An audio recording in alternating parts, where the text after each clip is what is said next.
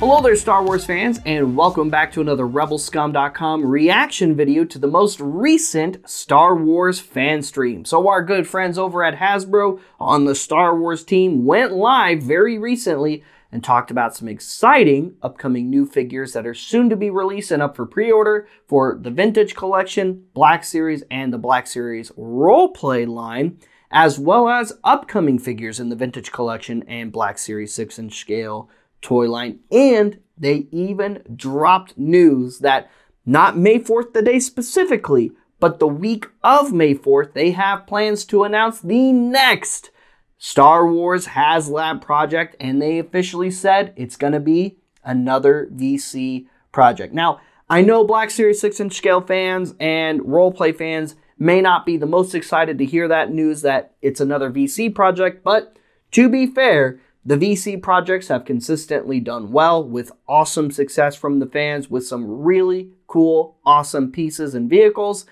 And unfortunately, while the Rancor was a bust, hopefully they have some upcoming Black Series 6-inch scale HasLabs in mind, because honestly, we could probably sit around and throw all kinds of awesome, really good HasLab ideas around that they could do in the future. So maybe we'll do that. So stay tuned for a potential Black Series HasLab wish list video, and stay tuned. But anyway, on for today's reveals, starting with the Vintage Collection. So they made a point to say, piggybacking off of last week's reveals, which of course were the new Stormtrooper on Classic Star Wars card, which is apparently a re-release of VC-231, and a new Vader mold on Classic Star Wars card. Those are very, very nice updates to my classic OT fans out there, because honestly, we have needed a regular retail release for a classic original trilogy Stormtrooper. And this is the proper Stormtrooper mold with the holster on the hip for his E11 blaster rifle. So already we've got that really awesome current VC mold for the Imperial Stormtroopers with the proper holster on the figure, and of course it's going to be on that awesome Star Wars card. That figure is already up for pre-order now and has been up for pre-order for about a week now, as well as the Vader. That Vader, it needed an update so bad. I mean, we've had Vader on a Star Wars card in the past in the VC, and honestly, he has been sore for an update. Maybe not as much if you're a carded collector, but if you're a loose collector and you've wanted a really nice New Hope Vader in 3 3/4 scale, well, guess what? You got a really nice one coming. And then, of course, we also had the Night Trooper 4-pack featuring 3 unique Night Troopers from the Ahsoka series and Enoch. Now, as awesome as that 4-pack is and as great value as that is for loose collectors, hopefully Hasbro has plans for a carded version of Enoch at some point in the future, because, well, he's such an awesome and unique character that I definitely want to see him on his own card back at some point in the future, especially for those carded collectors, because I know some of them feel a little gypped that their Enoch is coming in a printed box and they don't actually get to see the figure and display him with the rest of the VC. So fingers crossed that Enoch is coming in that packaging in the future. Following up with VC, today they revealed a new Classic Star Wars card, Leia, and this Leia is gorgeous. Now, you guys know that I'm all for cloth goods. Cloth goods are superior, and honestly, while they said that it was a little hard getting the little wrinkles and ruffles in the dress by going the cloth goods route, is it possible? Yes. Would it be expensive to get that effect in there for a small 3 3/4 figure? Probably more so than it would for the molded plastic. And honestly, the molded plastic looks really good on that figure, but that face sculpt, oh my gosh, that face sculpt was absolutely killer. Fantastic job on that new Leia, Hasbro. She looks gorgeous. Speaking of classic Star Wars, we got another figure coming out soon. This will also be mainline just like Leia, in case I haven't mentioned that yet, but Hasbro definitely mentioned it in their live stream today. We're getting a nice, clean R2-D2 for classic Star Wars card this time. We have had a Star Wars carded R2 release a couple of years back, which was the first time in the Vintage Collection he got released on a just Star Wars card, but this time he won't be dirty. He won't have the little droid restraining bolt on the canister. It'll be a nice, clean R2 based off of his appearance in classic Star Wars, which is another fantastic release. Also in VC, we have the new Jedi Master Soul, one of the main characters from the upcoming Star Wars The Acolyte, which we recently just got our new trailer for that.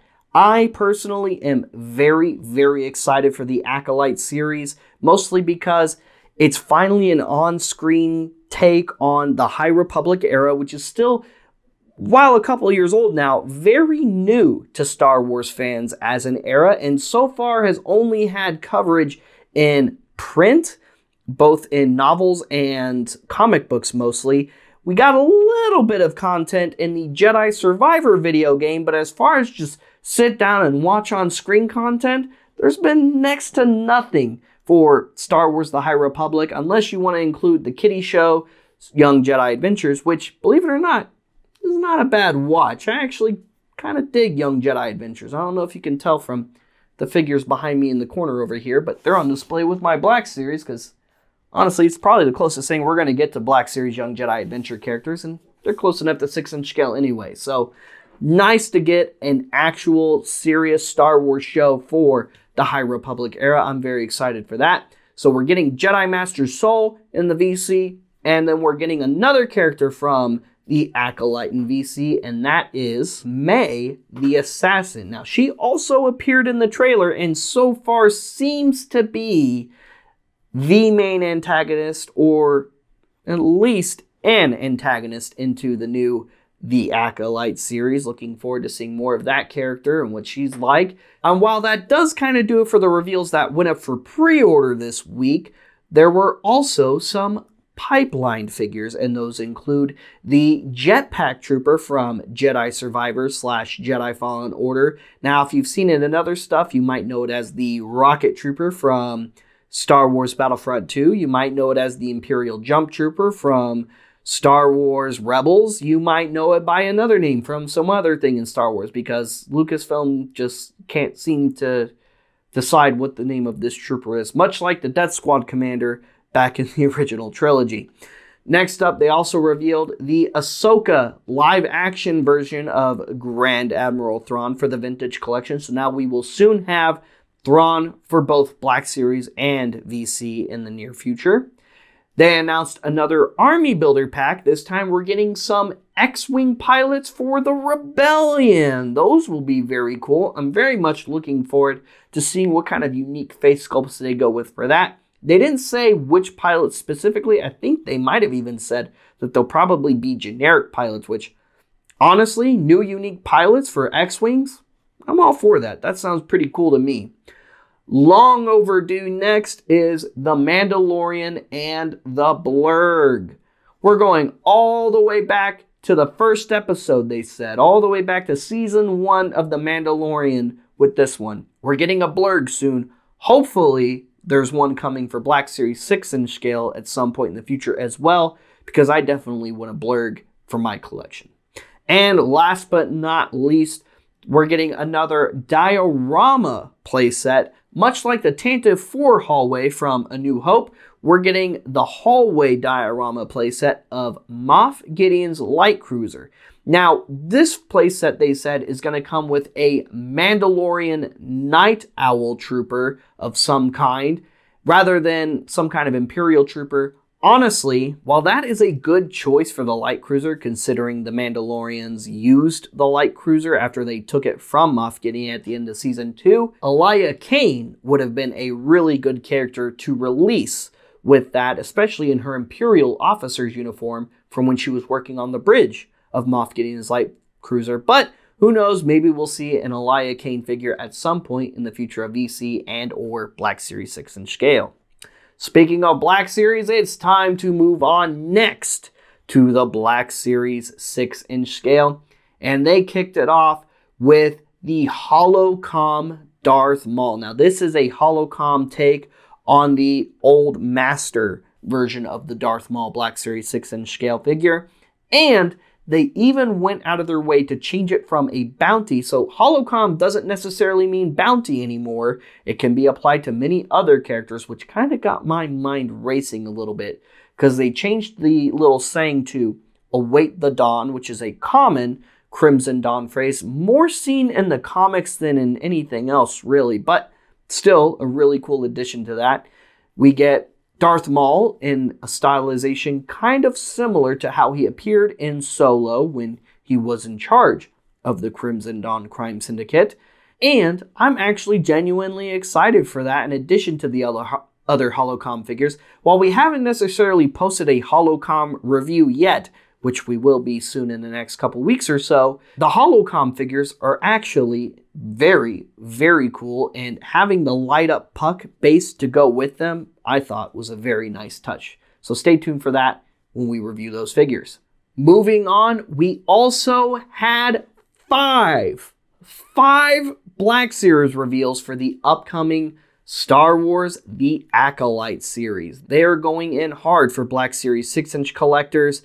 Although hopefully we get a lot more VC characters announced very soon too, because so far 2 of these 5 were announced for VC, and that includes Jedi Master Soul and the Assassin May. But we also get Jedi Padawan Jeki Lon, Jedi Knight Yord Fondar, and last but not least, we also have Jedi Master Indara, played by Carrie Ann Moss, which is really cool and exciting, considering some of her co-stars from The Matrix during the time of the filming of The Matrix's sequel film were also working on the prequels in Star Wars, which that's pretty cool and exciting. Now she's made her way over to Star Wars and joined the Star Wars family. Also as a Jedi, I might add. The other 2 characters were also a Jedi. I believe that was Kit Fisto and Cicey 10, I think, who played the Dreadlock ghosts from The Matrix 2. Fun fact, in case you didn't know. And real quick, before we talk about the exciting new packaging, one little designer note that I heard today is the belts on the Acolyte figures are different. In case they look similar, they're not. It is a different shade of brown on each different belt, which is a kind of nice little thing to know. Now, speaking of design changes, we got to talk about the new packaging for Black Series 6-inch scale. I love it. I really like it a lot. Honestly, it's probably what Phase 4 should have been from the very beginning, but you know what they say about hindsight. You live and you learn. And Hasbro is definitely living and learning. They lived and they learned when they took away the bubbles for Black Series, and fans didn't like that, so they brought them back. Well, they also know we don't necessarily like that angle on the side of the packaging so much. And I gotta say, I really love that new packaging. Whatever you want to call it. Whether it's 4.5, which honestly I would argue is technically the windowless box packaging they did during Phase 4. So that would mean this is either Phase 5 or 4.75. We want to put that right there. Because it's still continuing off of the numbered set of Phase 4, by the way. So this isn't, they're not cutting it off, they're not starting a new set of numbers. This is a continuation of the numbered sets that you started collecting with Phase 4 for you sealed collectors out there. So this will continue that banner artwork that you've been building through Phase 4 of the Black Series, or 4.5, whatever you want to call it, with this new packaging style. And the other thing I like about it is it seems to combine the best elements of the Phase 3 packaging and the Phase 4 packaging, where we're getting that nice black box style like we got with Phase 1, 2, and 3, but it looks more like Phase 3 to me, with that inner background color per the color scheme of whatever the show or movie is in Black Series, which I really like.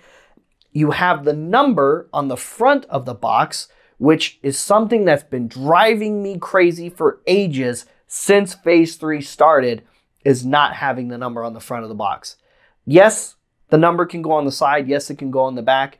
But sometimes when I'm trying to figure out who is who, or, oh man, I just don't remember where they fell, and not knowing which number is which and having to look for an image or go through my collection or go through Collector's Oracle just to figure out what that number is, it's just a few more extra seconds of headache that annoys me. So having that number just below the name on the front, I think is really nice and a great great positive change for the packaging.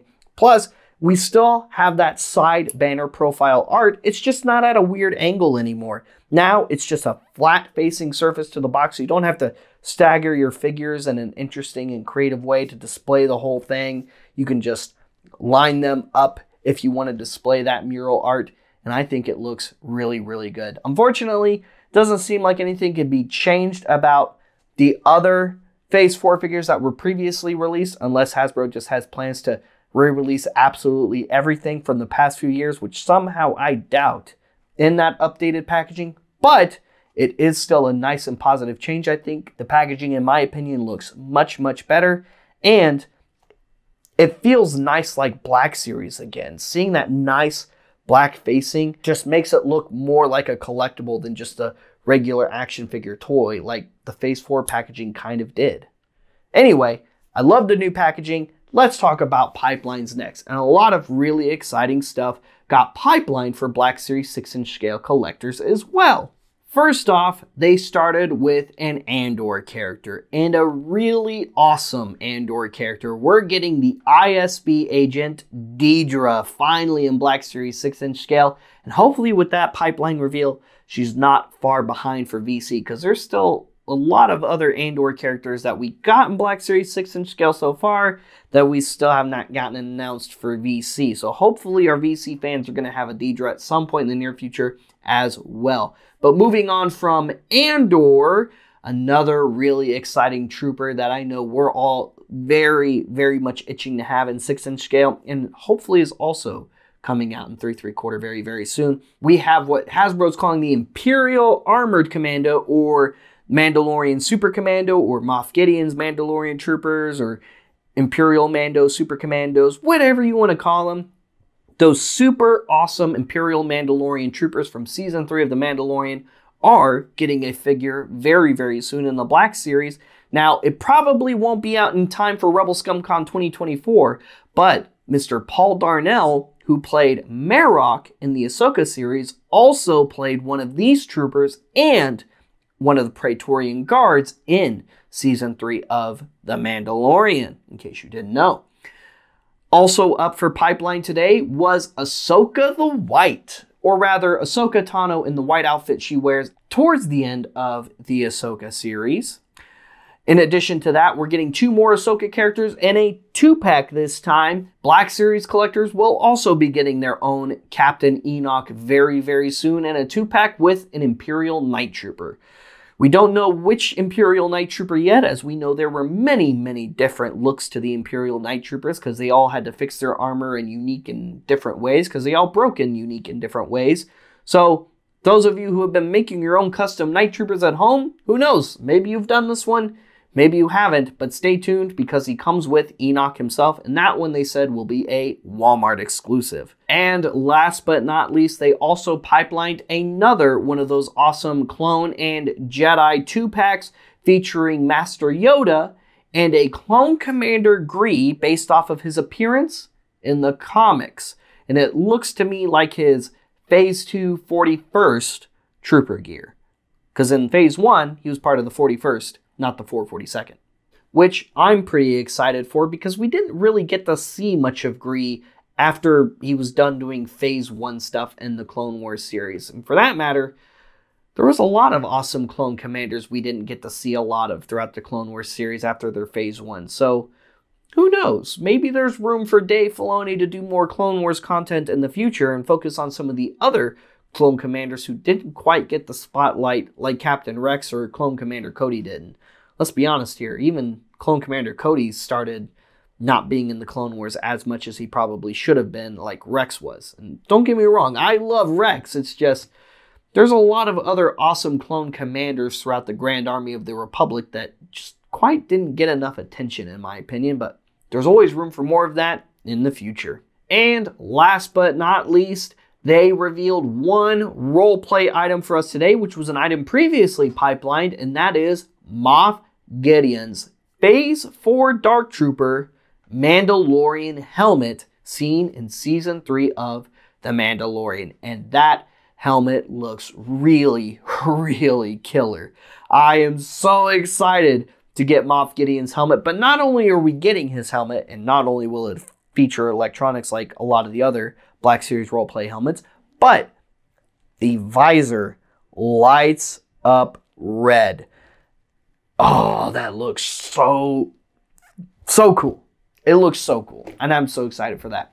So really, really awesome pieces up for pre-order from the most latest live stream, and some really cool pipelines to get excited about in the future. I'm definitely looking forward to the next fan stream to see what's going to be revealed there and what's going to be pipelined for in the future. But one thing's for sure, I'm definitely excited, and I hope you guys are too. Don't forget to get your pre-orders in on Hasbro Pulse or your other favorite retailer in before they are gone, and stay tuned for upcoming pre-orders for some awesome Black Series, VC, and roleplay items from Hasbro in the future. And don't forget, they're going to be announcing the next VC HasLab sometime around May 4th. Not exactly on May 4th, but sometime during the week of May 4th, they specifically said. You best, and of course, you know, I'll be looking, watching, and excited along with the rest of you for whatever that's going to be, because we've already had some really awesome HasLabs for the Vintage Collection, including the Barge, the Razor Crest, and now the Ghost. So what's going to go up there with those three awesome vehicles? Well, stay tuned and find out with the rest of us whenever they announce that fan stream. Guys, thank you so much for tuning in to today's reaction video covering the most recent Star Wars fan stream from our friends over at Hasbro. What did you think about the announcements? Were you pretty excited about the figures that got announced today? Or were you hoping some other figures would get announced today? I know there was other stuff I was looking forward to as well, but we got some really cool figures announced today, and hopefully we'll have some even more really cool figures announced in the near future. Like and subscribe and follow us on social media. Make sure you check out the rebelscum.com main website daily for toy news like this video right here, and of course for when those pre-orders are going live, because you know we'll be announcing that as well.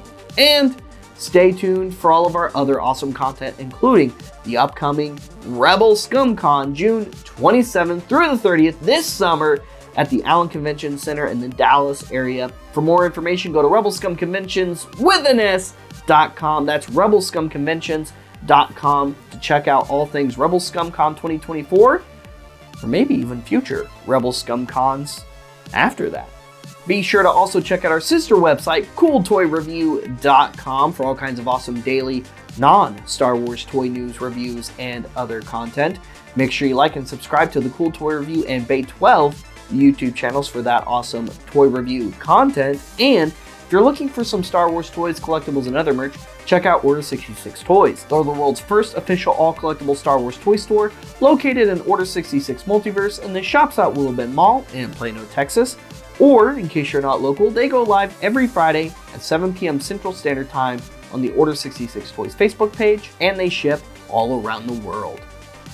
And last but not least, don't forget to check out collectorsoracle.com, our free archival website where you can mark things in your collection, mark things you'd like to have in your collection, share those lists with friends, family, and social media alike, and it's all absolutely free to use.